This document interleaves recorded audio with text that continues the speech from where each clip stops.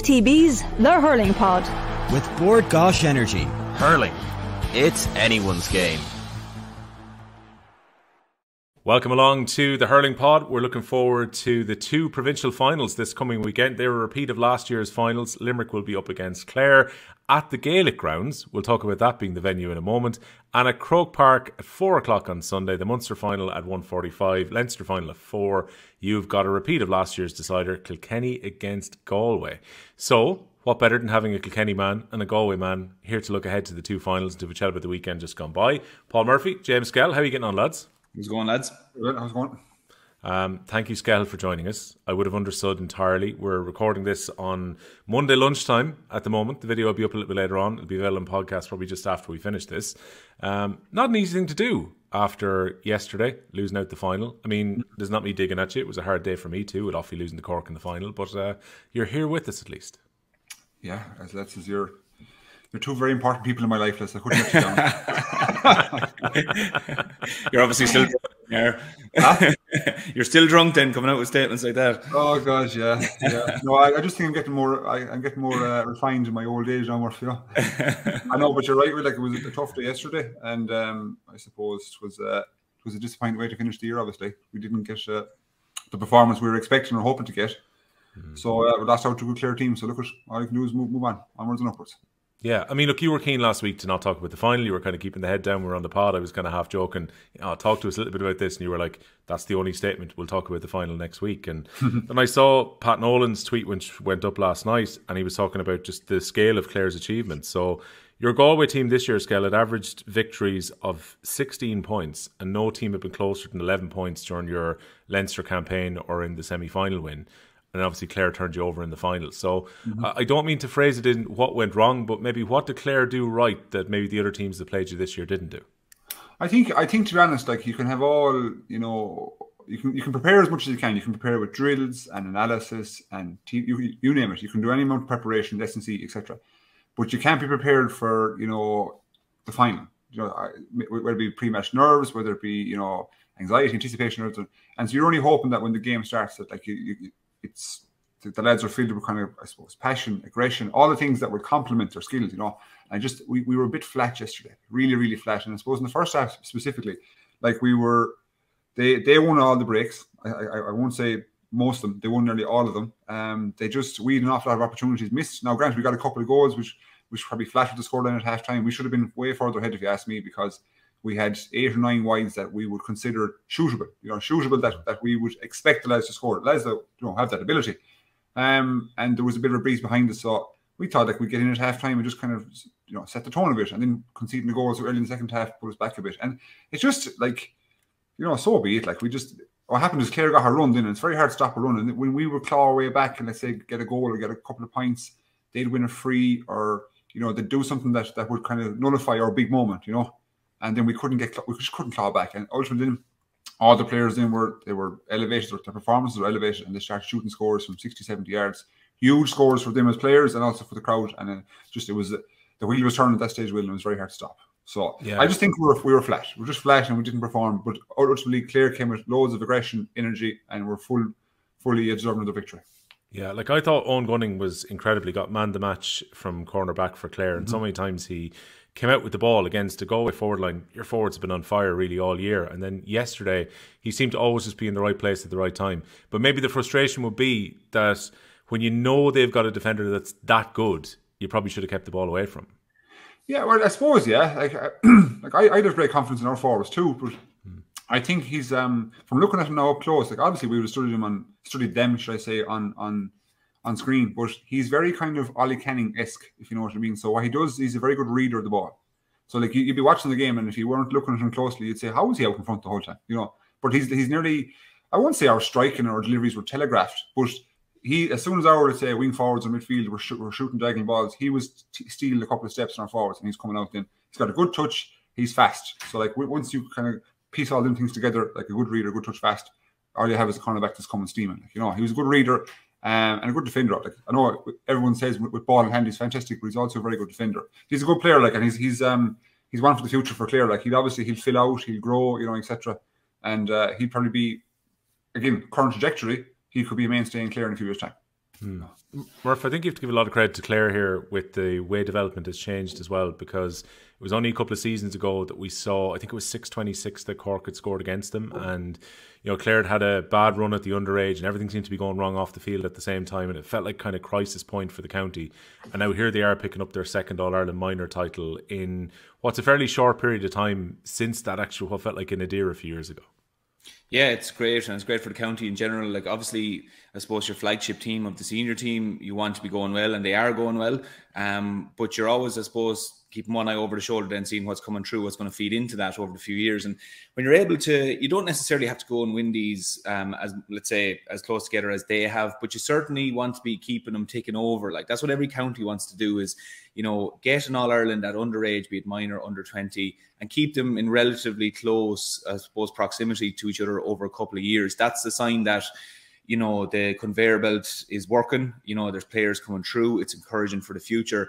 And that's something that Clare have managed to do. And like you said, a few years ago, there was a few indications that maybe things aren't going the right direction. So, kudos to Clare for doing it. And I think a lot of counties as well will also take a lot of encouragement from the likes of Clare and from the likes of Offaly. Like, you see that, okay, you can maybe head to a place where no county wants to go, but then with a bit of hard work, steadying the ship, getting few people involved, and I suppose having a strategic plan, essentially, really, what's the long game here? You can see how counties can turn it around, And I think a lot of counties have learned also over maybe the last kind of 20 years, since really development squads and things have been implemented in counties, 20, 30 years, let's say, that people kind of realise the longer game. Like, just because something is working now, let's say, for example, Limerick are winning All-Irelands at the moment, but like, you could let it go stagnant very quickly. And then when it goes stagnant, it takes 5 or 6 years to turn it around. So it's great for Clare. It's good times for Clare at the moment, and looking forward to a Munster final to have the victory over the weekend in All-Ireland. It's brilliant, So I'm sure, as a whole, look, Clare are in a good place at the moment, and it's I think a lot of counties would take, I suppose, a small bit of hope for themselves that if your own individual county isn't in a great place, all you have to do is look to Clare and say, well, look, they turned it around in a relatively short period of time. James, you've been fairly, I guess, back and forth with Clare fans, might be the fair way to put it, over the last couple of years. Did anything come up to you on the pitch afterwards? Because the pitch was obviously mobbed with Clare supporters. You would have been out around the middle of the field. Were there any choice conversations with Clare supporters you may have met online over the last 2 years? In fairness to them all, let's say people first of all, we didn't expect them to come onto the pitch, but I suppose it's very hard to hold them. They're like cattle trying to get out of a shed, so they were. I think there was plan B, sign up in Thurles as well. But no, in fairness, they were very good. A lot of Clare people come over, not just the players now or management, but supporters in general, and just said, love the pod. It was great. You know what I mean? It's a balanced debate. You get the odd choice word right, yeah. One like come up to me and says, why am I so hard on Clare? It's like, what are you talking about? Like, not so hard and clear. You go out of my sight. You know what I mean? Like, but I would say probably yesterday I was approached by I'm going to say about 50 people. Okay. Between after the match on the pitch and then walking out. And that was Clare, Offaly, Cork. There's an awful lot of people, etc. But I'd say of the 50, 48 were very, very positive. So. But the two that weren't very positive were from Clare, right? Yeah. I hope, by the way, that was pre-game, because I really hope it wasn't someone go over to commiserate with you and then they give out and go, do you know what, you weren't fair about Clare a few pods ago. No, it was post-game. Two were post-game. Skehill, yeah. That's bad. But come here, let's you have that in every. I presume there's Galway people the same way. Do you know what I mean? But just it's like you're going to get them in every single county, every club, every parish, whatever you want to call it. So that's to be expected, I suppose. When you put yourself on a platform to provide an opinion, sometimes people don't agree with it, obviously. So and I welcome that. I love people coming to me face to face and let's have a debate, So then when I asked one Clare person, and he was, hopefully now if he's listening, he's probably in his 50s, you know what I mean? So he's seen a good bit of hurling in his time, I'd imagine. And he said, why are you so hard on Clare? And I said, explain to me why I'm hard on Clare. Tell me now, what have I said? And he couldn't answer me. He couldn't answer me. So he was, well, you're always going against them. I said, I'm not always going against them. What are you talking about? I said, who's going to win now next week? And he goes, we are. And I said, explain to me how you're going to win. We just are. Not to remind you, but I believe the Leinster final preview we did last year, I asked you that very same question when you went, where are Galway going to beat Kilkenny? And you said, because I really, really, really want them to win. Exact same logic as you. Actually, you have a very good memory, my friend. That's exactly what I said, because I just really hope they win it, yeah. And you're going to get the same answer today as well. That's a bit of a spoiler for a few minutes' time. Maybe. I've been beating this drum for a while, though, Skehill. I thought yesterday was a fantastic occasion. And look, maybe it was enhanced by having two counties who've had a lot of success at the levels in Galway and Cork, and Clare and Offaly, who were very hungry for success. So therefore, loads of people travelled, and it was a great day, and it was a bank holiday weekend. But I still think if it's possible next year, I really like the idea of these two finals being combined together as a showcase. Have them both in TJ Reid, same venue. Maybe Semple Stadium could be the defined venue for it, say, every year. I know it's close to the Leaving Cert, but it made for a magnificent day yesterday. It was electric. Now, first of all, the day was lovely. Sun was obviously out. There was a real buzz around Thurles. You know, there was obviously when you come into Thurles from the Galway side, like there's a big long straight coming in. And there was cars parked, like we were commenting, like they were way out. I mean, like you could expect there's going to be a big crowd. And I actually commented, and we went out to the pitch just for a walk around, just to assess the ground. And I said, "Jeez, they're Offaly playing first." I said because the place was awash with Offaly. You know what I mean? They're getting the best seats. And in fairness, they're like Offaly and Clare combined. Yeah, they're a rapturous crowd. And I was having a discussion with a person last night about why is that? Like, how come you've got counties like the Clares, the Offaly's, you know, at times Waterford, who are they're boisterous, they're rapturous, they're really energetic. And again, we struggled to, I suppose, Galway have been spoilt at underage level. And I think probably there's that, you know, we're nearly expecting, I think that Galway as a people are nearly expecting to come home with a minor every couple of years. So maybe the importance is not exactly placing that too highly in comparison to senior. Whereas Clare, if I'm not mistaken, that's their second All-Ireland, is it? It is, yeah. Great. So like they're quote unquote, they were starved of success at that grade, let's say. So you can see why everyone would come behind them. And judging by the fact that obviously the 20s got knocked out by Cork and the seniors weren't playing for another week, we were saying there's going to be a good Clare crowd, and there was. You know, and the same with Offaly. Offaly I don't know, I actually can't remember when Offaly won them 20s last, or 21 rather. Never won it. It's the one they've never won. Sorry, I didn't mean to know. I didn't know that they won it. Yeah, but like again, you can see the energy that the crowd are providing, and we waited for a few minutes, and you can hear like when Screeney gets the ball, Jesus, like the place, Offaly people just go nuts, and he usually gives them something to shout about, you know. But great day. I agree with you. I think it was, even for the kids themselves. I know I keep saying kids, for the young lads themselves, like it was probably one of the experiences they'll take with them through the rest of their life, regardless if they play, you know, 20 senior, etc., and move on. But what they witnessed yesterday and got to be part of, like, was fabulous. So I think the GA, they'd miss a trick if they didn't do that now. They should keep it together, if you ask me. Yeah, under 20 final, which followed. So Cork have now won 3 of the last 4 at that level, and we've seen how many players they've mixed into their senior team over the last couple of seasons, and the amount of players they used that were quite young this year. Some of them, like Eoghan Gunning, were playing in the final yesterday, and it turns out it's going to be Ben O'Connor's last game of hurling for quite some time. He's going to go into the Munster Academy, so he confirmed after the game that he's finished with hurling for now. He's going to be a big loss because he came out with a tremendous amount of ball yesterday, and he is an incredible athlete with the way that he covers ground as well. Cunningham, incredible scorer, top scorer from play throughout the championship, and I think just behind Screeney on scores. Cork were generally very dominant, I think, after the final quarter. You mentioned, Skehill, every time the ball came into Screeney in the opening 15-20 minutes, he seemed to skin his man, and Offaly were very good at running at them and looked like maybe it was going to be an underdog's day up until that point. And then Cork kind of wrestled control, got ahead by a couple of points at half-time. It was 1-11, 1-9. And they banged Offaly for 1-4 just after half-time. And I think the result looked reasonably academic after that. Cork were very much on top, I felt. Offaly got the strong finish to the game, scored the goal. There was probably nearly more of their supporters on the pitch than Cork supporters on the pitch at full time, which is a little bit crazy, but that's maybe the nature of this Offaly team. So I think Cork were, first of all, very, very worthy winners. But the thing, Murph, that probably has come up afterwards is that Leo O'Connor, the Offaly manager, was complaining about the cynical fouling. And there's no doubt Cork were sharing the fouls among them in the first 15-20 minutes to maybe get through that spell where Offaly were hurling quite well.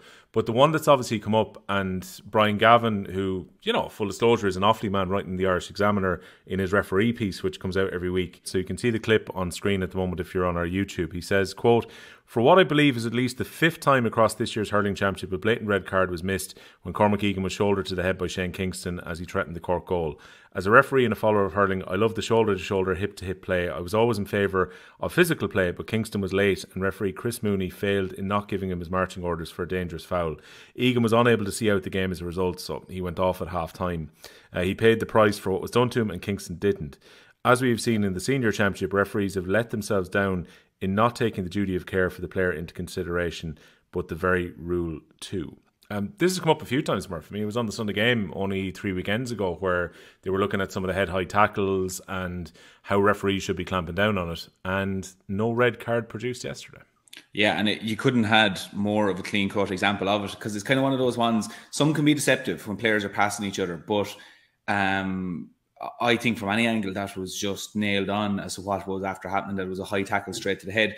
I think there's two arguments here. Obviously, the first and the foremost one is just the player welfare like that. You know, we're every other sport has rules in place and respects it, particularly rugby. It's the one we always pointed to say that, look what they're, and even at underage now in rugby, if I'm right in saying, I think they've changed the height of the legitimate tackle. I think it's below the sternum or something like that now. I think I heard something about that lately anyway. Could be wrong. Yeah, no, basically what's happened is World Rugby are trying to get a position where, the target area is going to change to officially, as you say, bring it down a bit so people aren't trying to hit around shoulder level now. Yeah, so they're even taking it not just a hit to the head. They're saying, okay, let's have room for error here, whereby if let's say a player aims for the stomach and he hits the chest, well, at least you're still not hitting the head in that error. But, you know, with the hurling at the moment, the two things that I find kind of are the crux of it is, one, player welfare. I mean, there's players getting hit in the head, and we see players now not continuing matches because they've got serious injuries, and we see players not even getting yellow cards for some of the incidents. But the second one for me is the frustration I think the players feel, because we're going to see someone now, I think, before the end of the senior championship getting a red card for a high tackle. But it's been so frustrating for that team that gets it, if they do get it, because they'll have seen 10 examples of where another players weren't sent off, and suddenly now there'll be an enormous clampdown or a referee. Now, I'm not saying the referee will be wrong in doing it, but if you look back to the Joe McDonagh final and the Offaly player getting sent off for pulling the face guard, how many other face guards were pulled during the year where a player wasn't sent off? And I would feel that player, like the frustration you must have felt of going, okay, yeah, absolutely, that's the rule, it's a red card. But when it's not enforced really well, frustration creeps in players then. And I would hate, like, I think the rule, you know, should be enforced absolutely to protect players. But I can see it happening where someone is going to get absolutely clamped down on for a moderate enough tackle, because referees will start clamping down on this really harsh, and teams will get very frustrated then because it'll go from one extreme to the other. But I'm not saying that I don't want to see it clamped down on. I do want to see it clamped down, but it's the inconsistency in it is just remarkable. And look, I just think we're not setting a good example. Like Skehill was saying there, that weekend, yesterday was an incredible day in Thurles, and one of the main talking points coming out of it is one of our young up-and-coming players receiving a head-high tackle, and we didn't show the example of, you know, this is not what we're about, and clamping down and giving a red card. So it's rambling on. This debate is rambling on. It won't be the last we hear of it, but hopefully I'd like to see the end of it happen fairly soon, whereby, you know, players are, I suppose, feeling the repercussions of a high tackle, and at least then we get it into the culture whereby it's just not acceptable anymore.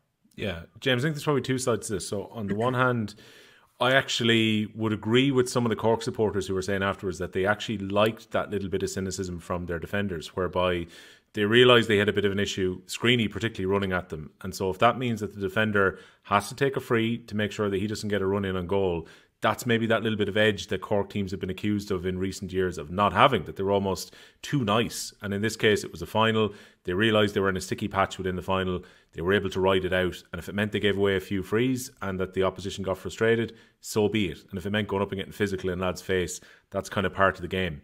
On the other hand, on the duty of care side, what's your take on the fact that the referees didn't produce a red card there? I think Cork would have went on and won anyway. I think that's how dominant they were after the first quarter, that even a man short they would have won. But it could potentially have had a big impact on the game if a red card had been brandished along with the penalty there. Yeah, I think no doubt. Straight away, if you're a man down, especially a defender as prominent as the full-back, you're saying to yourself, there'll be a bit of a shift, you could say, in the Cork team. But I would look at that now and I was saying to myself, like, did he actually converse with everyone? Did he take every available option or resource open to him? Like, did he? And I don't know, right? Was he mic'd up to the linesman, which he generally is? Did he ask them? Did he go to the umpires? I'd be very disappointed in the umpires, I have to say this, because he spoke to his umpires, so they obviously had input. I saw that. That's exactly why I'm disappointed, because, like, is that incident 10 yards away from the goals? Is it less? It's inside the penalty box, obviously. Yeah, it's just outside 5-6 yards. So, like, it's as clear and concise a case as you can possibly develop, right? And it's there. And like obviously Screeney got hit as well. I think the clip is obviously dominated by Cormac. He can get his hit, but when Screeney lays the ball, he gets hit also. And I'd be disappointed that as a collective, call it an official collective, that they didn't send him off. You know, but again, like when we talk about defenses and big defenses, like good defensive teams, like you know, there's that element of, and I use the word now in the best possible manner, nastiness about them. You know, there's cynicism is the word you'd use, Will, right? But there's a bit of bite about them, a bit of boundness, right? If you like, okay. And if you've got players who are as important to the opposition's cause, like Adam Screeney, you're going to have to get in his face. You have to. You can't allow him to freedom of the park because he'll damage it. We've obviously seen he'll shoot from anywhere and he'll score it. You know, so like I like that about Cork, that they got physical because they were big boys. Like Cork, I thought there was a vast difference now in the physical development, obviously because the age, don't get me wrong, of Cork, Offaly. I just think they used it an awful lot yesterday. They used it both in defence and attack. They got an awful lot of frees by running through Offaly lads that just couldn't stop them yet, you know. So I think Cork are on a great track, as you were saying there, Will, 3 out of the 4 All-Irelands. Yeah, it's like it's a kind of an unending production line now at the moment, and a good few serious, of them are going through to the senior panel as well. You know, sometimes this doesn't happen. Sometimes you win and you only get one off the team. But a nice few of those lads over the last 3 years who've actually got a bit of senior experience now. Yeah, and there's more to come. Like I suppose the last one that I can think of was, you remember the Limerick 3 in a row back in 1991, late 1990s, early 2000s. Yeah, they didn't get the success that didn't translate into senior level. You know, so like from a Cork perspective, you'd be hoping for them that they take those 4 teams and they put them into senior level and try establish a good base of player for 10 years in seniors. Because I think with the way they're going now and the positivity surrounding the county, although they're out of the champs, don't get me wrong, especially I'm talking about youth, like they could be a dominant force. You know, because the players, how do I say this now? Sometimes you look at underage teams, all the players look the same. You know, you've got your small little forwards, they are back, but all the Cork boys seem to be, even go back to the last couple of years, physically big men who can move and hurl. You know, so when you mix those couple of attributes in the player, where he's physical, he's athletic, he can hurl, skill based, and a touch of nastiness, if you want to call it that, like you've got a dangerous animal there. And so that's for Cork perspective, the future is definitely bright. Yeah, I know, and I think, look, winning does no harm either from their point of view. You get that kind of winning mentality, which they'll now carry into the senior panel in the next few years as well. So Cork and Clare, it was an all-Munster day in terms of the success at Semple Stadium yesterday. Looking ahead to the games this weekend, we might start with the Munster final, lads. It's first up at the weekend at the Gaelic grounds, Murph, which there was a nice bit of back and forth over, I think, an evening meet initially with Munster Council and then a morning meeting the day afterwards last week on the Tuesday. And eventually the decision was made that it was going to the Gaelic grounds. So Limerick were happy enough to go to Páirc Uí Chaoimh. Clare wanted the game to be in Semple Stadium. And in the end, it ends up being a home game for Limerick. I don't know. If you're a Clare player, would you be happy about this? Well, I suppose, I was thinking about it because I was very surprised when I heard the Clare supporters really happy. Like, obviously from a location point of view, like they're only down the road. For a lot of them, it was really convenient, absolutely. But that's not really the biggest thing you're thinking about when you're trying to have your team in the best position they can to win the match. But having said that, that's where they bet them a few weeks ago. You know, I think it's a big marker for Clare sitting down the stall, basically saying that it's kind of a mental battle there, where they're saying we'll come down and play in the Gaelic grounds. Like, I know it's a convenience thing, but from the Clare team point of view, from Brian Lohan's camp, I think they're looking at going, we'll go down and we fully believe that we can beat you. And it doesn't matter whether it's in the Gaelic grounds or whether it's in Thurles. We'll go and we'll play in the Gaelic grounds. We'll have no excuses.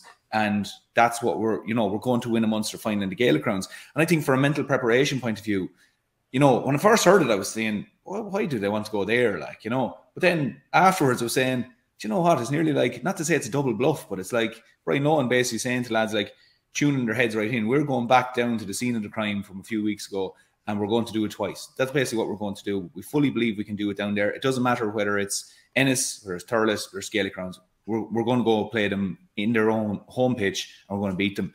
So I was kind of thinking, Jesus, maybe he's playing chess. We're all playing checkers. Maybe this is what it is. But look, I think it's a great venue for it. Brilliant venue for it. Like, and like, should we see the ticket sales? I mean, it's absolutely incredible. Like the Munster finals over the last few years, just the interest and, you know, the carnival atmosphere that it brings.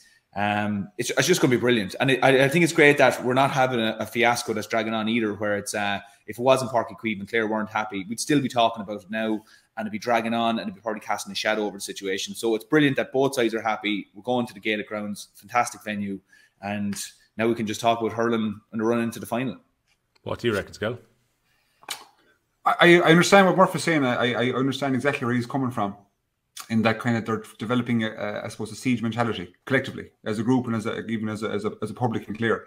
Now, saying we're going back down to Limerick and we're going to take them on in their own backyard again, it's grand saying it. Doing it is way different. Doing it is a different kettle of fish entirely. And I understand it's a Munster final, so that the split will likely be 50-50 in terms of attendances between counties. But still, as to rock into Limerick and to beat them once in their own patch is one thing, but to beat them twice, that's a tricky proposition. Now, I don't think that's going to phase Clare at all. I just think Clare are very, very confident at the moment. Everyone, players and the supporters alike, they're confident, and they've every right to be. But I'd be looking for, if I can get any advantage at all, whether it be a 1% or 2%, I'm taking it. So that's why I was very surprised by how they agreed to go into the 8 grounds. I thought, like, go down to Cork, go down to Thurles, and try and have it as a level playing field, because, like, I wouldn't be given an opposition who are as strong as Limerick any foot up at all. I'd be trying to take everything away from them as possible, and that would be make their crowd travel to Cork. As long as Clare are going to travel anyways. Like, if they played abroad in the Iron Islands, Clare would pack the place. So it's as simple as that. But now, difficult proposition, but like that, as Mark was saying, like that's evident. You know how some players or some teams, nearly epitomise the persona of the manager. And you watch the way Lohan goes up and down the line. I have that feeling about Clare now. That Lohan is always up and down, nearly grunting as he's going up and down the line, like he's ready for battle himself. Like, if he threw on the red, you wouldn't be surprised if he threw on the red helmet himself and went in. He's that kind of way about him. And I just think the Clare team now epitomise I suppose his attitude, his persona. So he doesn't care. Like, he never cared in his own hurling days. So I'd imagine he's transferring that message or that persona into the team, and they're going to prep it again for Sunday. So whatever, we're in for hot treats, because the atmosphere last week when Limerick played Cork was electric as well. So that's just going to be another one. So it's great. Look forward to it. I think as well, though, just like what you're saying there, Skehill, I agree. But, like, if you were looking at Brian Lohan preparing for this game, like, they haven't bet him in Thurles, they haven't bet him in Cork. So why not play in the ground that they did beat them in? And, like, that's only a few weeks ago, whereby a lot of these players, like, that memory is fresh. Like, it's tangible memory that those lads have. And so when you think you're running up for the week into a Munster final or Leinster final or whatever it is, all week you're in work or whatever, you're thinking back and you're drumming up all the memories of different matches and stuff, and you're like, geez, wouldn't it be great there now, the final whistle getting back. The one thing they're thinking about is that memory that's only 6 weeks ago, or whatever it was, that they're going, geez, was that an unbelievable night? Like, and it was just incredible. They still have that, like, that feeling is still in that dressing room. So after thinking about it, I was on your mindset there absolutely last week. But then when I kind of came around to it, I was thinking, do you know what? Actually, I understand where they're coming from. Like, as in, and maybe they're also putting it to the fact that maybe it might be a bit of doubt in Limerick's mind, because Gaelic Grounds is a fortress to extent, but is there a 1 or 2%, not bit of doubt there? I'm not saying that, but where Limerick go, well, they have turned us over here. Like, they have turned us over, whereas they haven't turned us over in Thurles, haven't turned us over in Páirc Uí Chaoimh, but this is the ground they've turned us over. And is there something to that? So I don't know. It's like I was saying, I just think it's a kind of it's almost like not a double bluff. If there's a better version of that, where it's just, they're saying, do you know what, let's just go back here and relive what we relived a few weeks ago. Maybe that's what it is. Do you think, let's say, if you rewind back, let's say, whatever period of time, 6-7 weeks, you said, more when Clare played Limerick, I think, like, outside of Clare, I don't think anyone expected them to beat Limerick at the time. No. Truthfully, no. I certainly didn't anyway. I thought because off the back of the Tipperary performance, I was saying I think Limerick could top these lads by 6-7 points. So I think where Limerick were starting from, maybe I'm not saying the seeped into them either, don't get me wrong, but I'm saying from where they're starting from then and Clare produced performance to where they are now, like, Limerick have been warned heavily. And so I just think, they know what's coming down the tracks here. So Limerick are prepped for ready to rock. Absolutely. Their own home stadium. So I'm just thinking, the journey of both teams has been obviously way different, and I just think Limerick now, they're slowly turning the wheel back again, lads. That Cork performance, albeit the margin was very tight, was very, very impressive, and that's why I'd say get them out of Limerick, get them out there quickly, quickly. But yeah, look, so be it. Let's rock. More than 260,000 tickets were sold across the Munster Championship round robin. I don't think the Munster Championship's ever been hotter than it is right now, and Ticketmaster went down for a lot of people. I think there were lots of frustrated people when the tickets went on sale for the Munster final. They were in the queue and couldn't get them, or they were sitting in a shop and the shop was trying to connect to the system and the tickets were all gone. Such was the speed they went with that lunchtime last week. So it is the hottest ticket in town this weekend. And Murph, we were just saying earlier, and this isn't to make I'm not trying to do a direct hurling versus football comparison here, but even watching the Sunday game last night, I was very struck at when you look at the multiple games where there were very small attendance at the weekend. And look, I accept entirely that it's a bank holiday weekend, so there are plenty of people away. 25 quid is expensive if you're going to one of the group games in the All-Ireland Senior Football Championship, but it's not capturing the hearts and mind in the same way that the Hurling Championship has this year, particularly Munster, where we've had so many of these games at either sell-out or close to sell-out, and sometimes weeks in advance that quite a few of the tickets were already gone.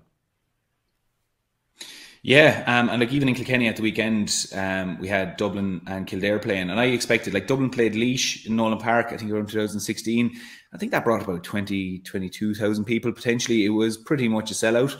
And I think we were expecting the same thing down in Kilkenny, and I think 8,000 people came to the game. So, like, there was a few jerseys around, all right, but not to the level we expected. And I think it all just comes back to competition and the balance of how quick the matches are coming. Like, Munster Championship is really at a sweet spot. Like, it has savage competition, incredible competition, and every team feels like they're in with a shout of winning it, and everybody wants to go and win it. And then the games are spread out to a nice enough distance where it's not they're coming thick and fast. They are in one way for us, certainly, because we're following all teams, but there's a nice few weeks in between where you're not on the road, like, 8 weeks in a row or anything like that, where the cost is enormous for supporters. So they just seem to have hit a really sweet spot at the moment. And the way as well also that how it's evolved, like, it hasn't evolved the way that we thought it was going to be. We picked 3 teams to start the year that we thought were going to come out of it. That's not the 3 teams that are coming out of it.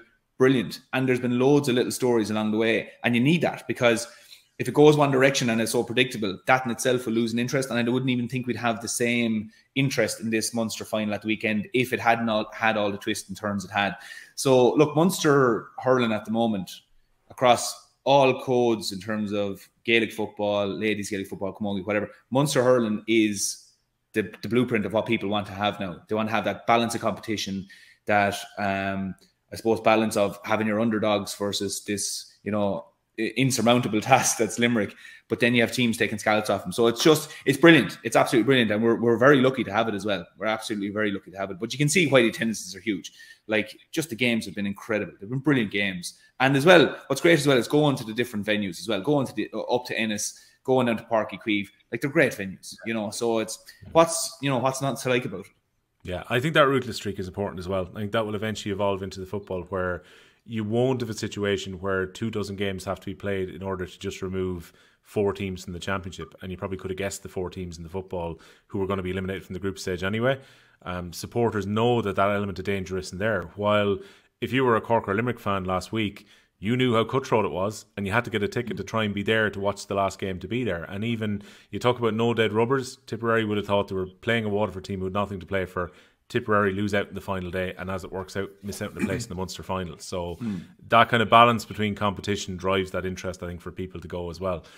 This coming weekend, Skehill, Limerick have obviously had their issues with Clare as a matchup over the last couple of years, and you've already mentioned the, I guess, psychological motivation there that Clare will have gained from going to the Gaelic grounds and coming out with a win earlier this season as well. They'll point to last year, the fact that they weren't beaten inside 70 minutes by Limerick either.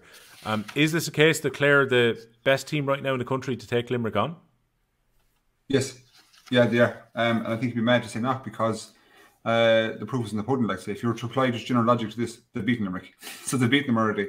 And it wasn't too long ago, should I say, and they ran them extremely close last year. I think what happens sometimes is with Clare is we kind of get, I suppose, I won't use the word, just distracted by the way they performed against Kilkenny last year in the semi-final.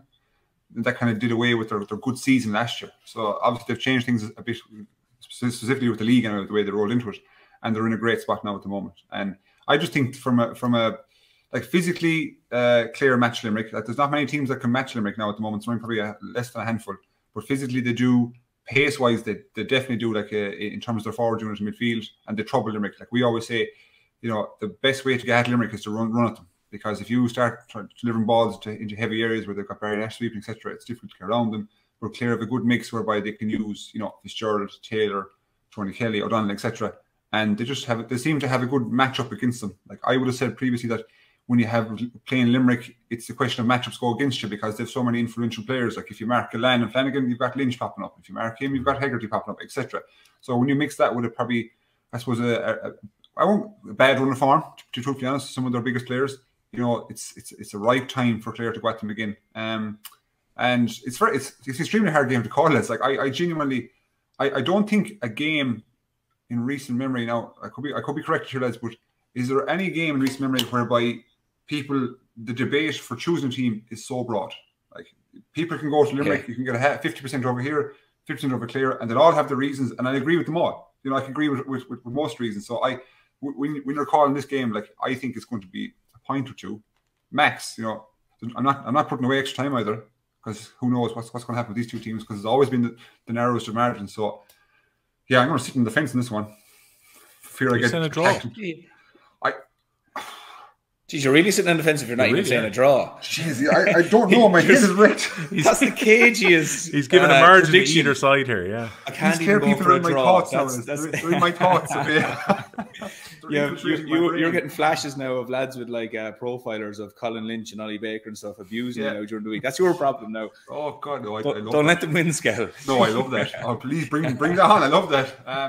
I just think like I was going through an awful lot of games this year, like on who the teams I've called to win, and like every time I call something with Clare, like I get it wrong. Do you know what I mean? Like I say, we called Tipperary to be Clare. Okay, we got that one right. We called Limerick to be Clare. We got that one wrong. I think Murph, did you call Cork to be Clare? We both. Excuse me, we're stand corrected. We both called Clare to be Cork. We did. Hold on here a second now. Not to stop you. This brings you back to last week's episode because someone caught you out in the comments on YouTube and Skehill was straight in. I didn't know that Skehill actually had his own account where he was able to sneak in. Someone pointed out that he had not picked Dublin to qualify in the Leinster Championship. He picked Wexford, and then Skehill goes, "Yeah, but the two boys missed it and didn't call me out in it." When I said it live, right, none of you commented, and I said I got away with that one. So keep moving. Yeah. The podcast listeners and the Hurling Pod community will always call you up on these things. There's someone else who will always scrub back through the video and have a quick check and go, wait a minute, he didn't say that. But sorry, I was breaking your flow there, Skehill. You were saying that we've got Clare wrong quite a few times, which I'd admit, and we got them wrong where we placed them in the championship as well. Yeah, like I find it very hard to call it because again, I put an awful lot of emphasis on when I'm assessing a team. Momentum is huge for me. It's massive because like when the momentum stops, it's awful hard to get it going again. Like yourself, like Murph, when you've got a team that's rolling well, it's I won't say it's easy, but it's easier to keep it rocking and improve. When you go through, let's say, a run of maybe a bad result or a bad run of form, it's so hard to get it back into the kind of get a performance you can get because it's so the gap seems so far away. But I just look at Clare now and I just think they have momentum. The wheel is moving and they're coming in at a very, very right time. And I'm by no means doubting Limerick at all because they're an excellent team. But I'm just putting that emphasis on the momentum they've gained, and that I think they're going to get more traction over it. That's why I'm kind of leaning towards a draw, or I'm going to say a Clare victory, lads. The two lads on the pitch have gotten his head, Murph. That's what's happened there. No, they have not. Jeez, it's got in my head. Will you get out of there? A lot of my head. I can say that, but them two lads are not in my head. Don't worry. The Clare Mafia have definitely got to him. Murph, when it comes to this game, obviously, notwithstanding, it's early in the week, so we're not sure exactly what's going to happen injury-wise, where we're looking at Cleary's shoulder. He's probably going to miss the game, it seems. We don't know where Cian Lynch is at either, because he was limping, and I think it's probably be later in the week before we find out, how bad it is for him. It seems maybe his hamstring is plaguing him a little bit at the moment, so we're not sure if he's going to be able to start. So taking those two factors even into account, are you thinking this is going to be as close as James just argued it was going to be? Oh yeah, absolutely, yeah. There's a few things that, not concerns for both sides, but Cleary a big one for Clare. Okay, if Cleary was playing, it's such fine margins that if he was playing, I was saying, well, that shores up a little bit more in the defence in terms of he's a great linchpin for them in defence. Comes out very solid there, and it's very hard to find a solid fullback, that's consistent there. And Cleary has great physicality as well, which is, you always need spades of that when you're playing Limerick. So that's going to be one area now for Clare. And as we've seen earlier in the round robin, particularly against Tipperary to start, that they were leaking a lot of goals, putting a lot of pressure on themselves to do hard work to get over the line to win games. So that's the area that Clare are going to be looking at. And Clare are a very emotional team. Like if you were to ask me who's an emotional team that they play off emotion, that's Clare. And so they're going to come at this game, you know, fire and brimstone. And if they smell a small bit of doubt with Limerick, that I feel will only feed into Clare then, because they're going, we have these lads again. And you look at Limerick then, and like obviously Limerick are an exceptional team, but they do have hints of what I would say ourselves in 2013, whereby we were still an excellent team, absolutely. But because we had one or two results that went against us, whereby Dublin bet us, we picked up one or two injuries.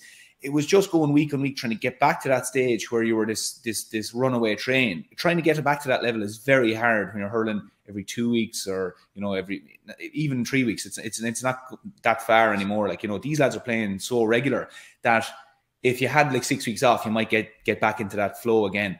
But Limerick don't have that at the moment. So, you know, like you said with Lynch, so there's a few things there that there's question marks over. Like, is Lynch carrying a knock? Will he play? Won't he play? Will he be as effective as he was last year, which we haven't seen him being as effective this year? And a few players then with Limerick again haven't hit the heights that they hit last year. So that would lead into saying that, you know, the areas are there for Clare to build serious momentum in this game.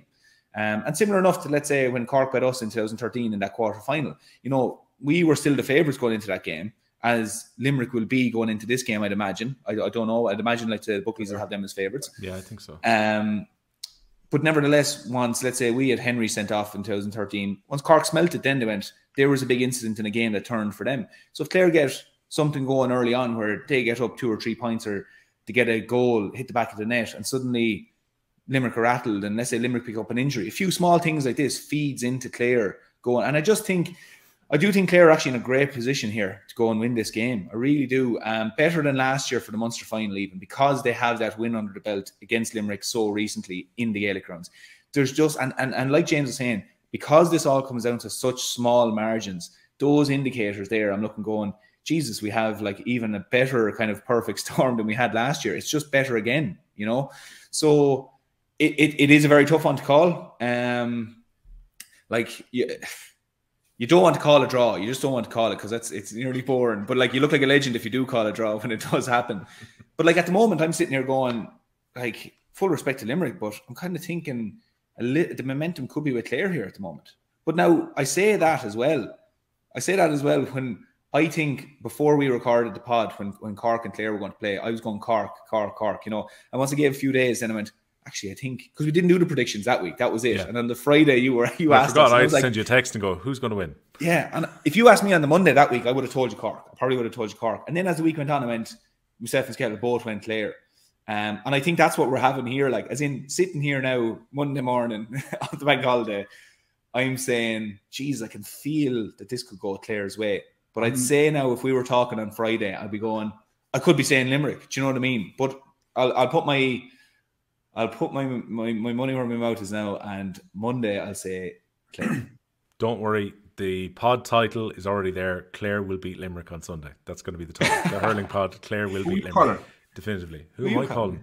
I actually think Limerick are going to win this time. I take all your points about Clare, but I just have this feeling that Limerick have got the big performance in them this time round. I think slowly but surely, we were talking about it last week. Yeah, there are these issues that they've had to kind of iron out a little bit with the performances so far.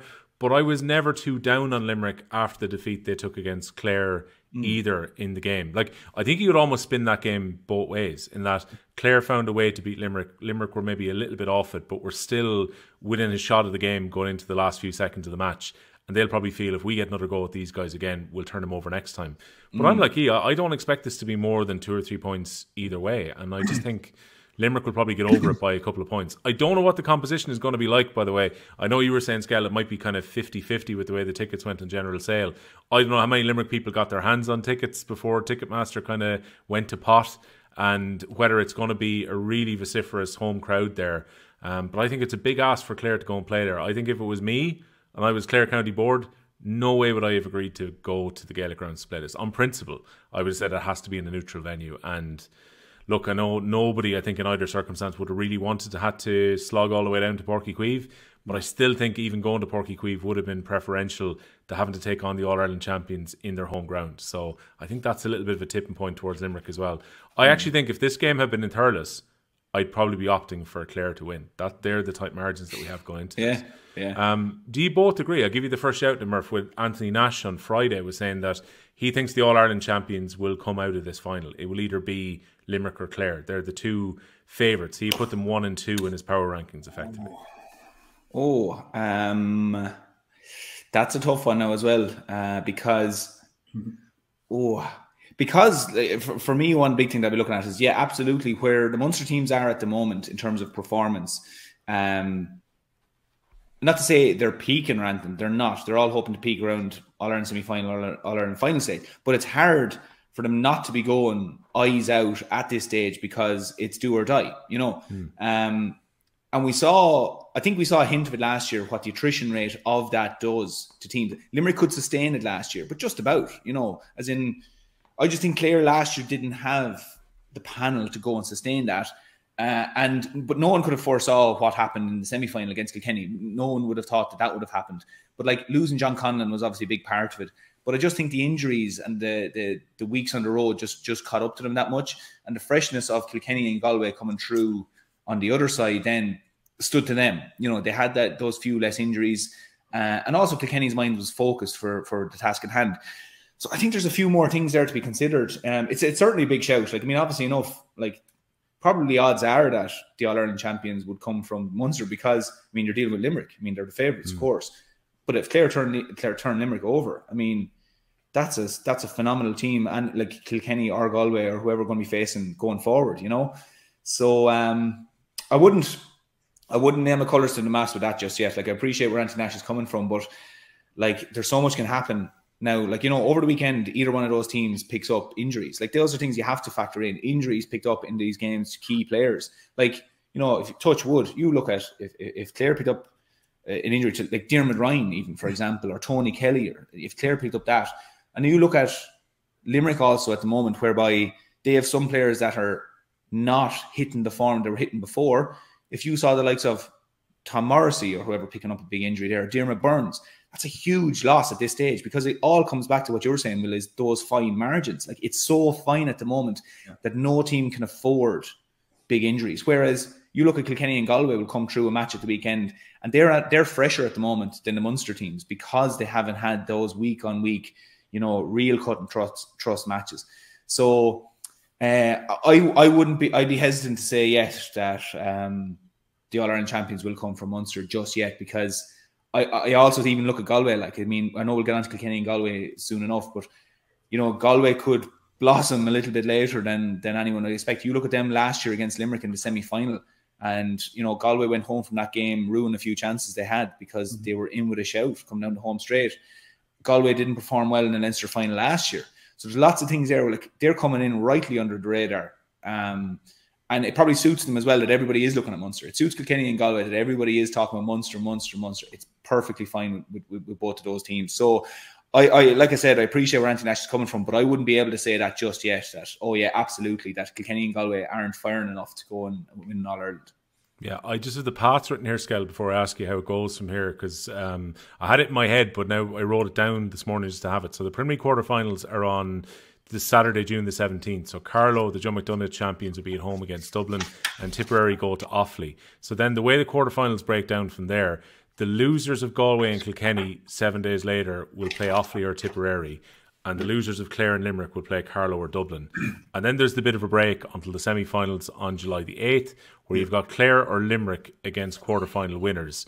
And then, obviously, the provincial finalists will go directly through to those semis. So there's a long way to go yet, but that's the path to get yourself into the last four at this stage, is how the teams will have to come through it. So do you think as well, Skehill, that it's going to be a Clare or Limerick winner this year, or do you think it'll come outside of that?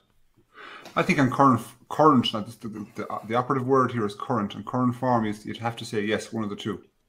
But I side with Murph on this because, like, again, logic and evidence last year, we saw what happened, and that's to say it'll repeat itself. However, like, Munster is a very, very tough championship to come through, and I'm not just counting Tipperary either, lads. Like, that was the only thing I only noticed. I didn't even say Tipperary. Yeah, do you know? From Munster perspective, I know people will focus on the finals, you know, on the four teams in the finals, but I'm looking at Munster or Tipperary as well, excuse me, and saying, "Jeez, them lads." Can you imagine what training was like over the last 10 days? or sorry, 8 days in Tipperary after the performance against Waterford and Newcastle. Can you imagine like what the choice words they would have had for each other?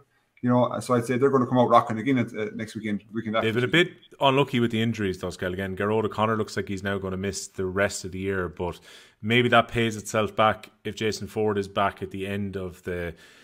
He should be back, I think, based on it was 4 weeks, I think, initially, and we're on to week 3 of those 4. So in theory, maybe Ford could even be on the bench for the Offaly game in a week's time, and then he works his way back in. They lose Garrod O'Connor, but there's a lad there on the bench called Seamus Cannon. Yeah. Fire him in, you know what I mean? I think he's capable of a point or two. So like, and he can take a few frees. So I can't call it at the moment. I just think it's too early. Like, it's the only time to call the championship is when it's before the championship even starts or the final. I can't call it the middle of that because so much can happen. And Murph, like we've been part of teams whereby you lose a player or you have a bad performance or something goes arseways against you. You know what I mean? Whether it be on the pitch or off the pitch, and it could just derail your whole year. So it's very, very hard for us to say with certainty, any degree of certainty at all, that it'll be Limerick or Clare. I think there's a huge chance, and if you were putting money on it at the minute, they'd be the lowest odds, those two teams. But right now, I will reserve my thoughts and say, no, it won't. Not yet. I can't comment. No, I'm trying with myself here in my head. I've got two people here. I've got the devil and I've got the angel in my head. And say, yeah, like, no, it's not. Galway's chances. I do think genuinely Galway Kinney have a lesser chance than Limerick Clare at the moment. Right?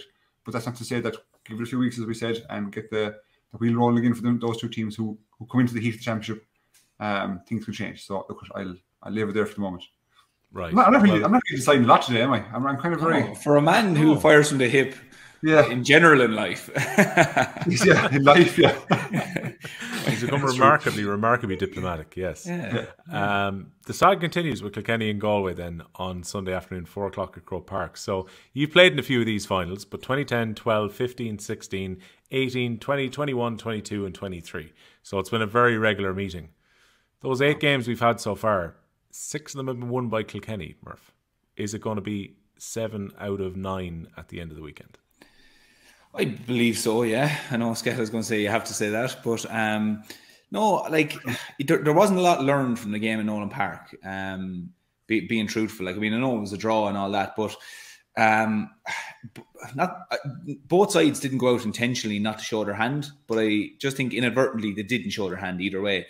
And if you look at last year, then in the Leinster final, like I said, like Galway weren't happy and wouldn't be happy with how they performed. They went out with one game plan, and when the game plan didn't work, they didn't really change it up. Like the half-back sat off Kilkenny that day. I don't think they'll do that. I think they'll obviously push right up on them now and be confident with their backs to go toe-to-toe with them. I think we've seen the likes of Daithí Burke stepping out into centre-back has been... It's actually, funny enough, for a lad who's a full-back, it actually provides a bit more for Galway going forward, funnily enough, because he's such a steady lad to win the ball. He uses it so well, and you see him coming up, scoring a goal last weekend, and he's popped up with points as well. Like, I mean, he's provided that bit of kind of impetus for them at centre back and drives them forward. And like we said last week, grabs the game by the scruff of the neck. So they have a bit of an injection there that they didn't have last year. You know, that's from the football Murphy. So he plays midfield for Cork. Yeah, true. Yeah, true. Huge football team. He's always going up and down. Down pitch. I'd say that's what you're saying. It's added a dimension to Galway's game that he can drive up the field and get back because he's a machine too. Oh, he is, yeah. And in fairness, even McInerney, like the physicality he provides at full back. I mean, Daithí Burke always did that as well, but McInerney back there as well. Like, I mean, he's a unit of a man, and well capable of driving out also himself.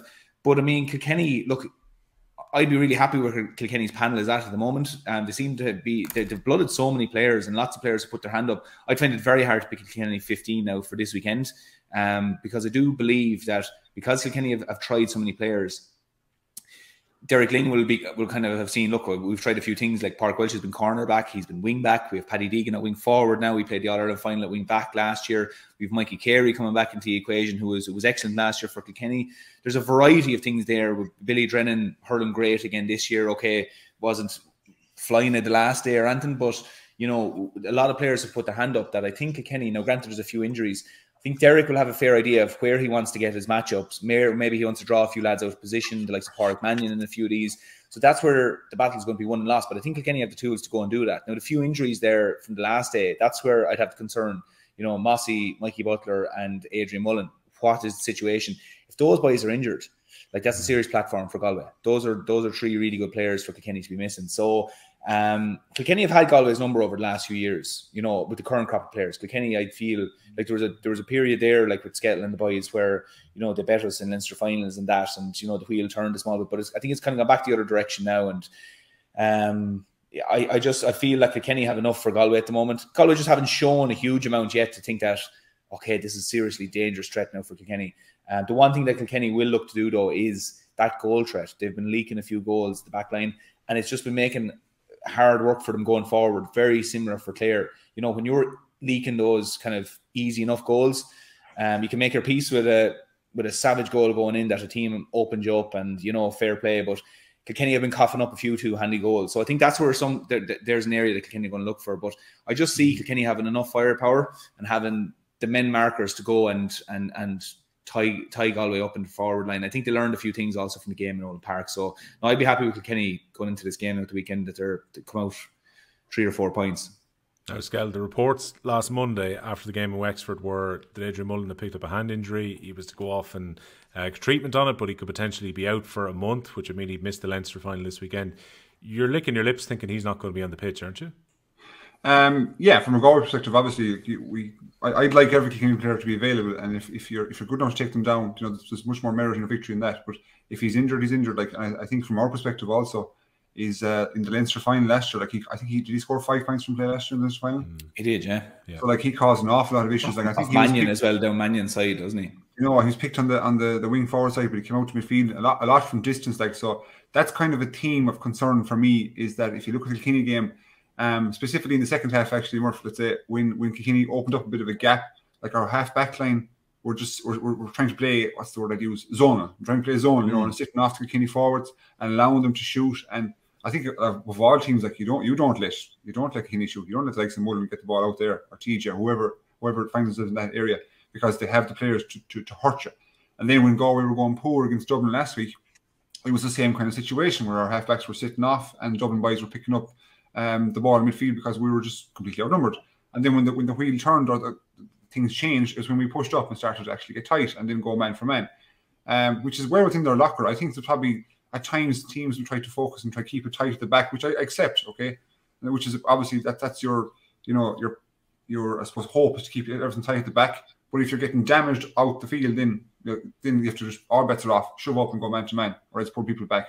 It's not in Galway's, you know, I think DNA to pull the Haple lads back. I think really historically we go 15 on 15 and see can we take them down.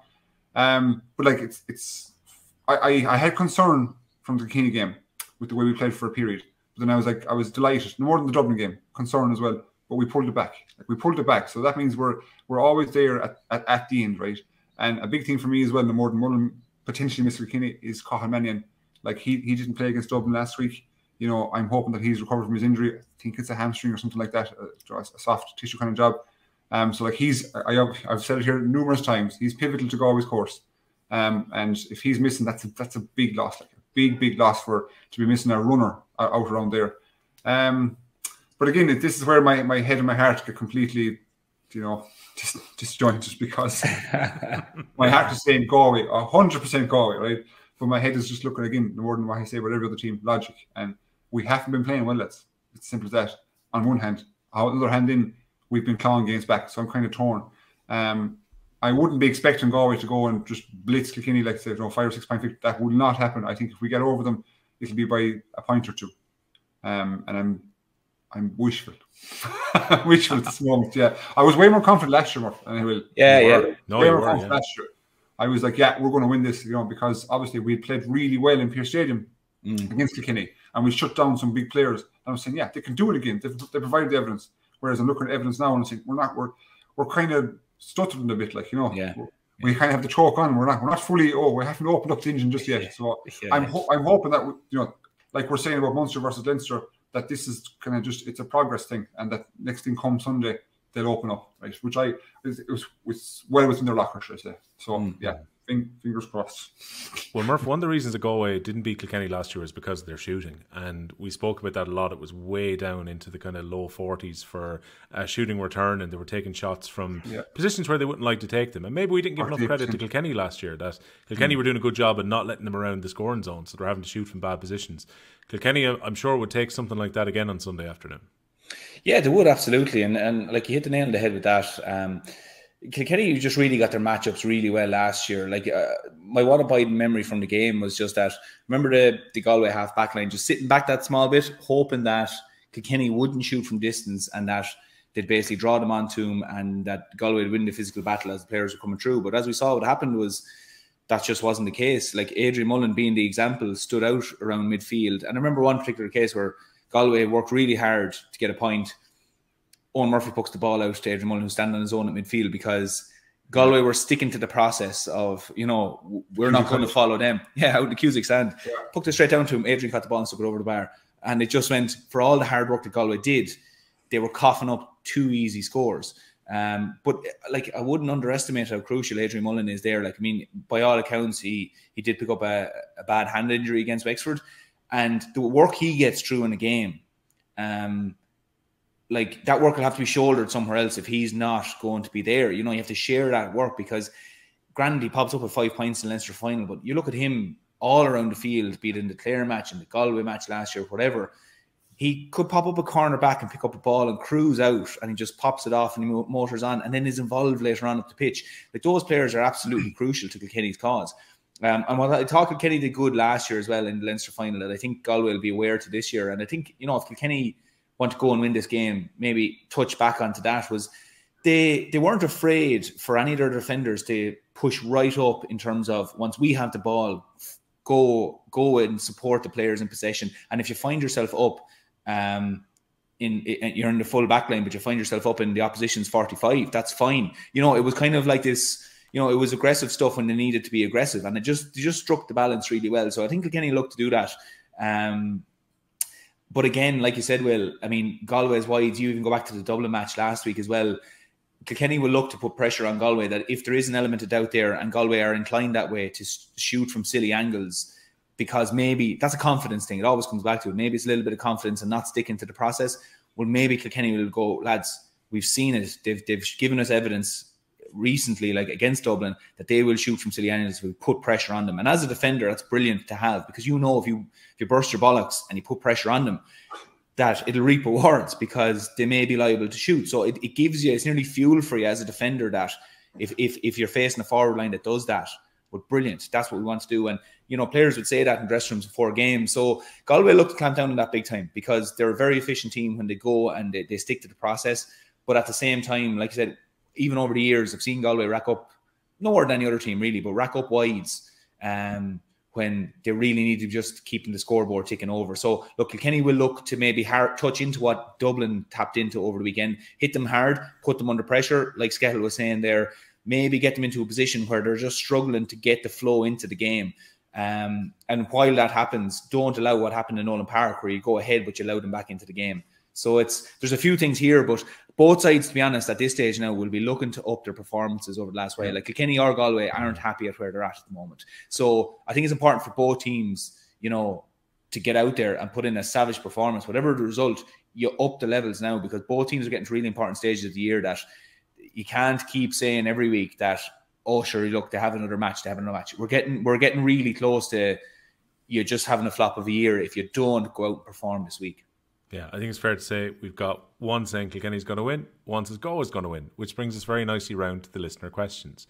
I've got a good one which came in from Joe Malloy of OTB Towers in a moment that I didn't see, because he sent it last week during the live, but he sent it onto my Twitter and I wasn't watching. I was watching the comments coming in from Facebook and from YouTube. So I'll throw that one because it's Kilkenny against Galway in a moment. But just before we take that... I can't remember what it was. I know what's coming. I can see the smirk in your face. Go on. Oh, he's got the notes done. But a quick one for you, Skehill, before we go to that one, which came in from, I need to just get his name to give him the proper credit here, which was Pad John. Question for James. Should Conor Cooney be dropped for the Leinster final? Dropped is a harsh word. Jeez. Not start. Conor Cooney, I think at the moment, I'll just go back. club hurling in Galway, right? Conor Cooney is not only is he the best club hurler, he is streets ahead of everyone in club hurling. Like, he is awesome, right? So like we in Galway, we look at him and go, he can do this, no problem, right? And like I have faith in the kid, like the man, he can do this. Like, so if you've got a player who has that in their locker and can shoot from angles and score big frees and take lads on, like, you start him. I think you have to start Conor Cooney. Yeah, he's going through a bit of a dry spell, if you want to call it that, like a bit similar to what maybe Hegarty or Lynch is going through. But I just think he's an important physical person to have in that half forward line, especially against a team like Limerick who are physical themselves, or Kilkenny, who are physical themselves in the half back line. So we're going to have to use him, because if you look at our bench, then we have guys who come in like Declan McLaughlin, Liam Collins are predominantly, you could say, corner forwards, so that they're really full forward line. And then the big man we have, let's say, in the half forward line really would be Jason, who kind of is more of a finisher as opposed to an aggressor, if you want to call it, Jason Flynn. So I think from just the law of averages, like, we have to start Conor and just, give him the benefit of the doubt and see can he produce it. Give him an opportunity, because he's done it before for us. So if you've done it before, it's in the locker there somewhere. So yeah, keep him. Okay. So at Malloy Joe on Twitter last week, Will, long time, first time, which is our slight tangent intro for anyone sending us emails during the week, by the way. He says, and I'll throw it to you first, Murph, because I know that Skehill will have strong opinions in this anyway. Would Skehill have Joe Canning over TJ? So more importantly, would Paul Murphy have TJ Reid over Joe Canning? How's about we change the question around slightly to let you first go here? Yeah, I would. And there's absolutely no disrespect to Joe, but I've marked both of them. And like, two incredible hurlers, and the one thing I would have always been saying about both of them was just that my motto with these things is that they're such incredible hurlers that you don't picture what you do if they're running down the sideline against you, or how you try not to let them get the ball in their hand. That's day one. And I just always felt that TJ was just that bit more adept at, you could go up at TJ, pulling and dragging out of him, going for a catch, and he just catches it. Like, he just catches the ball. And when he lands, I think one of the great things Henry had for him was Henry's movement when you weren't looking. He knew when you just took your eyes off him to look up the pitch where the ball was, and Henry would break and he'd go and he'd drift. Lar Corbett had something similar about him. TJ has a great ability to do that, whereby he just drifts, creates space, and he's robot-like. He's absolutely robot-like. I mean, likewise, Joe, incredible hurler as well. But I always felt that TJ just had, if you were marking him, had just one or two more tools to hurt you. His touch in a tight area. And the one thing that I think he is, like, obviously Joe has areas that he's probably maybe stronger than TJ in, but the areas that I thought TJ is incredible at is his sidestep. Like, TJ had a thing where he's standing in front of you, and because he's so dangerous, like, the two boys play the game very differently as well. They're not the same type of player, but TJ plays it differently. Like, TJ nearly face you, he'd have a look around, and because he's such a dangerous forward, defenders give him a yard because you don't want to commit, because he'll go around you. But TJ will just throw a shimmy, and he could either pop it over the bar or throw a sidestep where you're gone and he's gone then. Whereas if you always look at Joe, quite often Joe was on the move taking the ball. He'd take the ball, he's on the move. And because he's deceptively fast, it was actually very hard to stay into Joe. And Joe had a great way also then of leaning into you. As you were running, he'd lean in, either draw a free or absolutely shove you aside and then step away and score. So they played the game very differently. But I would just say, from a point of view of that, you could have played TJ corner forward or midfield nearly, whereas Joe was very much a half forward. That's what I always felt, like a half forward, full forward. If you got stuck in the corner, I prefer that as a defender. But like, to be honest now, this is like picking Messi or Ronaldo stuff. Like, obviously, like, you're talking about two of the best hurlers of all time. But if I was picking a team and I could only pick one of them, I'd be picking TJ.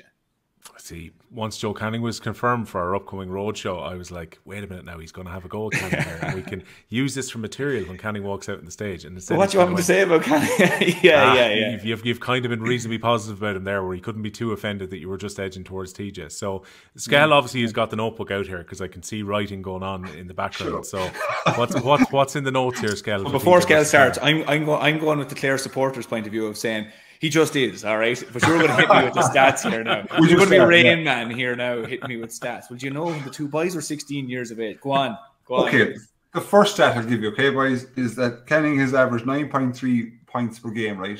So he's obviously third of the list in the highest score, right? He's done it in 62 games. And who's ahead of him? Give me a chance, my friend, right? Sorry. Give me a chance, right? TJ has averaged 7.7 points per game. In 79 games, right? So Joe has a better average, right? So just put that one aside for the moment now, okay? Yeah. So I've listed out a heap of items, and you're right, Murphy. It was like Messi versus Ronaldo. There's pros and cons to every argument, and this one is very different because the two of them are top class, right?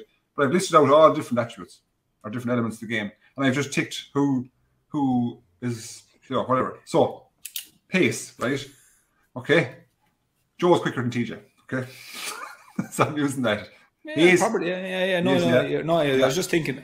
I was just thinking, Skehill. All right, I'm getting flashbacks here of trying to catch up with both of them. All right. Okay. Fielding, right? TJ's some fielder, probably the best fielder I've ever seen. Yeah.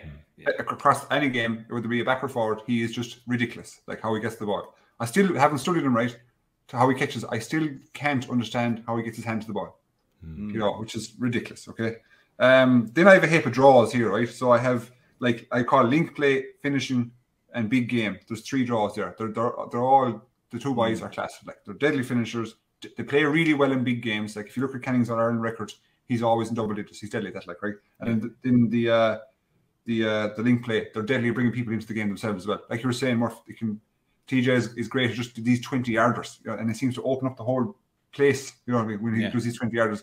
Joe was deadly at finding these, like, arrow passes, I call them. Like, he put the ball into your mouth at pace, So that's them 3 out of the way, right? Now, Canning power, Canning skill, Canning striking, Canning dead balls, Canning scoring. Sorry, Canning power. You got a lot of them in quick succession there. Yeah, he just rattled them. I did, yeah. Oh, my Wi-Fi's gone. So power, how do you mean power? Striking the ball, is it? So I have power in no, I'm talking about physical power. Break and tackle. Physical, like, TJ's a big unit, like, he's a big fella, like. But TJ, sorry, I get you. Canning does have that physical power. He's a tank. Canning is a tank. Like, I don't think people think. Obviously, he's hugely skill based, right? But he's a unit, like, and he still is a unit. Skill, there isn't a person in this world that will convince me there's anyone more skillful than Joe. It's as simple as that. He's just what he can do with the ball and touch work. I know, and there's arguments to all, but it's just, it can't convince me. Like, he's striking in as well. Next one, like, he's striking. TJ striking is deadly, but Canning striking is just gorgeous. Like, it was just like, it was. That's a perfect word to use. Actually, it was just gorgeous. This has got away from stats now. Like, for a fellow who's clicking a pen there, going stats, is like, Jesus, striking is gorgeous. Did you write that down? Did you write that down? The striking is gorgeous. I need to write that down because I'm going to forget that. I like how the difference between this is one is deadly and one is gorgeous. Both are yeah. And different in their own way. I have scoring. So the count here. So there's 3 draws. Excuse me. 6 to Canning, 1 to TJ.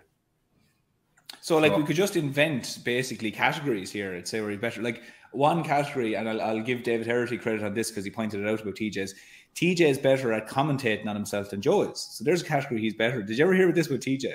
No. So, like, TJ's he's hilarious. So, like, we'd be training, and like, TJ is playful when he's playing the game. Like, it's grand. He's methodical about his practice, and he practices the whole time, and he's machine-like, but it's still a game for him. Like, he's still playing it for the enjoyment.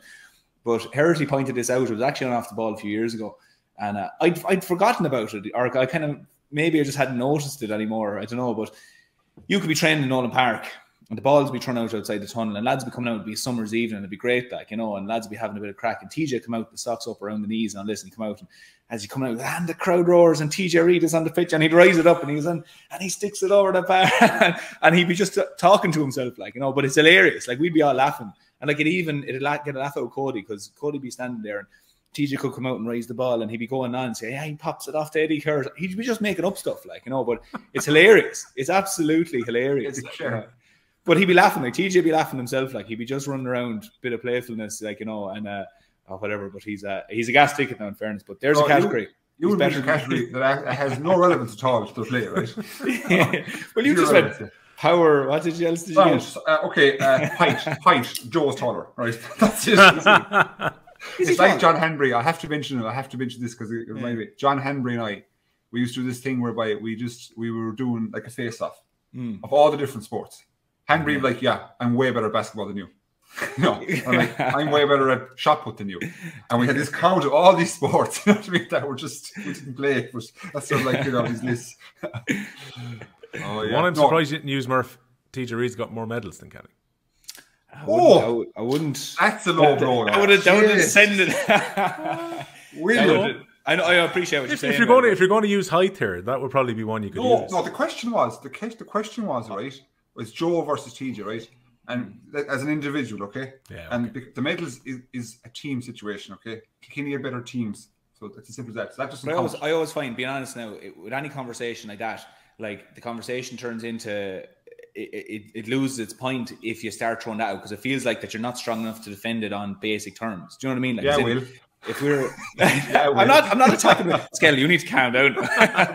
We're attacking Will. I'm red in the face explaining my point of view. Like, as in, if I was, like you were saying, Skehill, now, if you were talking to someone there after the game in Thurles yesterday, and you were like happy to have the argument or the conversation, I feel if it shuts down the conversation straight away, if you start just, who is a better cornerback, like if you were saying Jackie or Ollie Canning, like let's say for example, lads would say these things, and there's great arguments for both of them, both brilliant in their own way. But if you came out and you were like, oh, Jackie has 9, and it turns a sour note nearly into the conversation, and it nearly defeats the whole proper conversation, as if you're saying that a medal on the table is, if you don't have it, because then you're like, likes like Ken McGrath and these lads, like, some of the greatest players ever played the game. Like, I think the enjoyment goes out of it. If you're talking about, it's a great conversation to have TJ or Canning or whoever. But sometimes when you throw it down to those things, it nearly kills the thing dead. So no, I'd be hesitant to say something like that, in fairness. So what you're saying, Murph, is like Joe was better than TJ. Never once. Rewind the tape. You'll never find it. And I know we'll be sitting in the Borgosh Theatre and a snippet will be turned on me, but I'm TJ's camp here. Don't worry, it's clipped already. So I'm going to do... Hang on, William. You're not going to wait to TJ. Go on. Is this going to be like a Homer Simpson type thing where I need a clock in the background to show that it's the clips aren't being jumping back and forth? Remember that snippet of the snip a sentence together, where you're just going to snip a sentence where it sounds like I'm saying Joe's better than TJ? Who's better? I'm asking you, Will. Who's better? Yeah, I think I could be clipped on this, because I remember we talked about this, not necessarily as a direct comparison, but back in 2019 we did kind of a decade of sport thing on Off the Ball, and Tommy Walsh and Nick English wrote me. We were kind of chatting through, and we picked a 15 of the last decade and so on. And the three of us kind of agreed that probably over the course of that decade, you could argue that TJ Reid was the best hurler in the country. But we also all agreed at the same time, and I don't mean this as a cop-out, that Canning was probably the best hurler of his generation, if that makes sense. As in, TJ's body of work from 2010 to 2019 was just incredible. What he did for both club and county. And TJ's like right up there with Canning. I think this is a proper, you could debate this in a million different ways. But I think Canning was the most talented player of his generation. If we look even over the last, 20 years, I think you can make the argument that Canning's the best hurler we've seen in that time. Yeah, I also think that TJ has kind of, and it's only in recent times you could say that like he didn't get the credit he deserved, because I won't say he's the shadow of Henry, but you know what I mean? Like it was a big pair of boots to fill now when Sheffield left away. But I actually genuinely believe I think TJ has passed out Sheffield.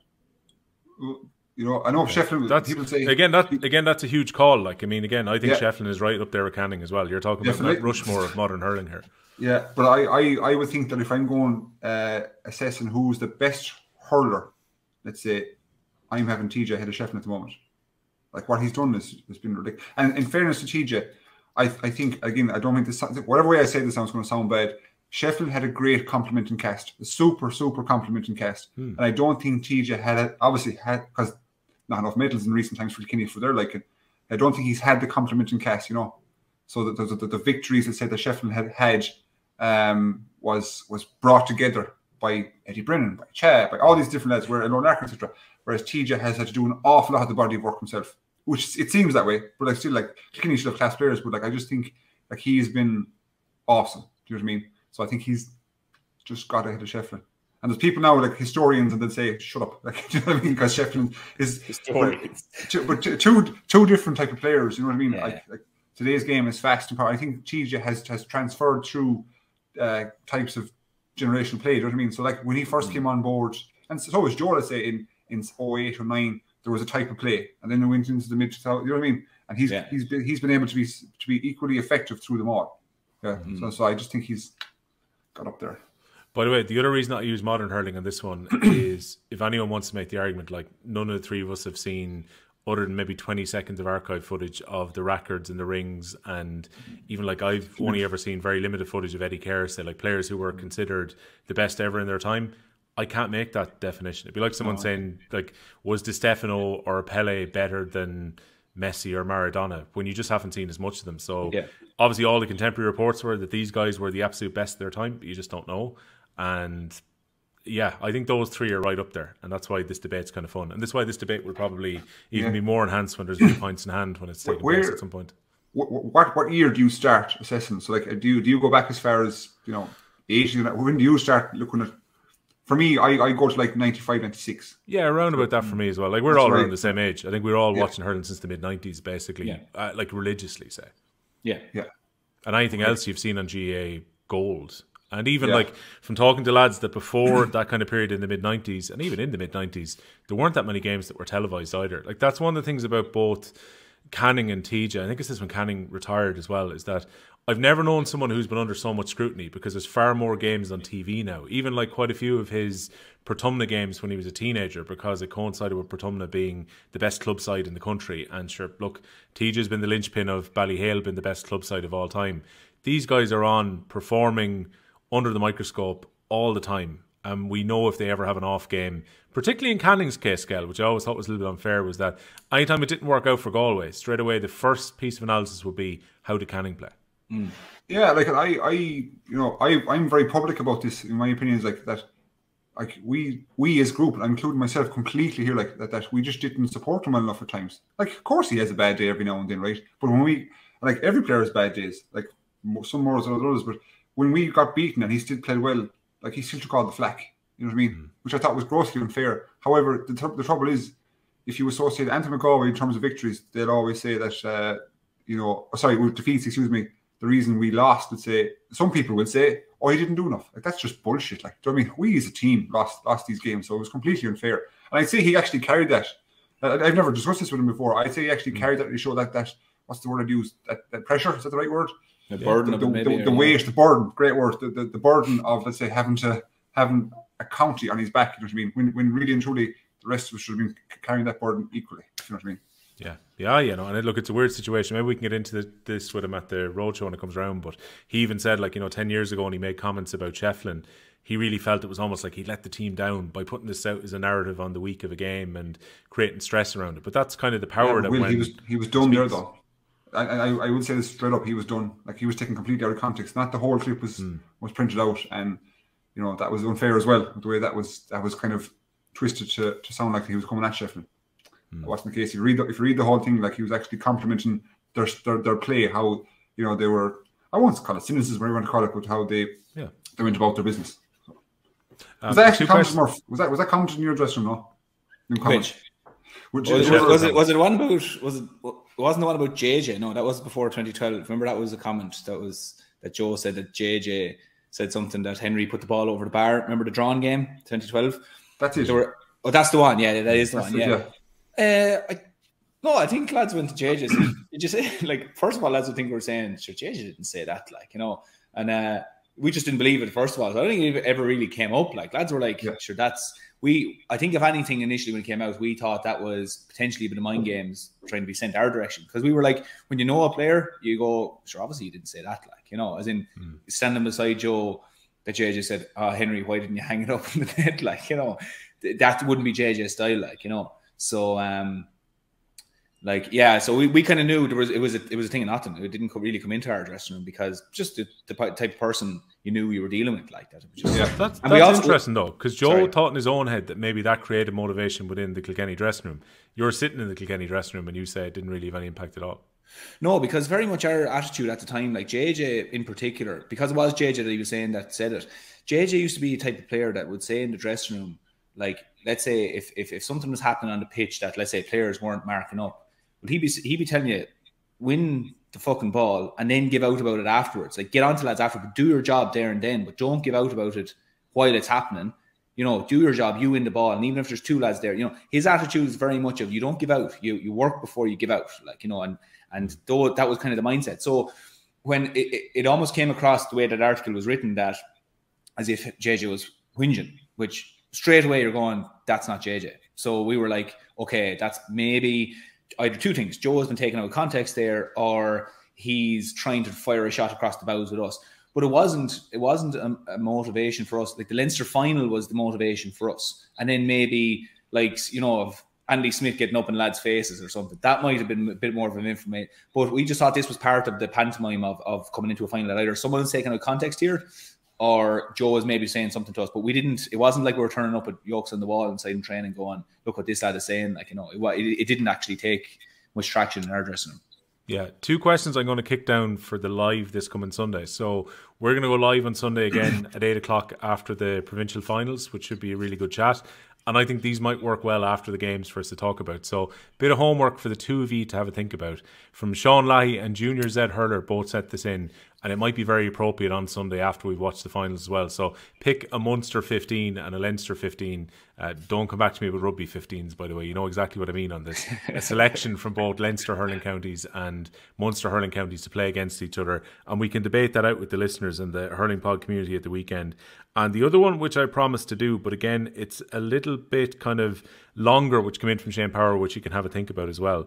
And the question was, Will, could you discuss the Waterford job again in the preview pod? If you're on about looking for an in-house manager, should we be looking at someone like Sean Power, who won the All-Ireland with the minors in 13 and 21s and 16? He would know the players inside out. Team were phenomenal to watch play, so much so with the freedom and the expression that they had in. So again, I think let's have a think about that, like what you do if you were appointing a Waterford manager, what you'd be looking for if that was to potentially happen. It looks at the moment as if Davy Fitz is going to be kept on for a second year. We were just kind of debating that out last week. And just before we go, I say we'll be back at 8 o'clock live on our YouTube and Facebook on Off the Ball on this coming Sunday. Just a reminder as well, hurling is anyone's game. Off the Ball teaming up with the Senior Hurling Championship sponsors Bord Gáis Energy. We're uncovering stories highlighting the positive impact that hurling has had on people's lives. We've got the competition winner for this week, which is hosted by our friends at Bord Gáis Energy. It's Shay Deegan. Shay wrote in about his local club committee. They're the social slashers. They're all about people who turn up every week and contribute to a bit of fun through hurling, contributing positively to the local community and helping kids to get involved in the club in both hurling and camogie. So all the best to them, and congrats to Shay, who's getting a goodie bag from Bord Gáis Energy as well. Lads, it's been an absolute pleasure. Looking forward to the finals this weekend. Don't fall out too much over the Leinster final between Galway and Kilkenny, and we'll see you at 8 o'clock on Sunday. Sound, lads. See you guys. OTB's The Hurling Pod. With Bord Gáis Energy. Hurling, it's anyone's game.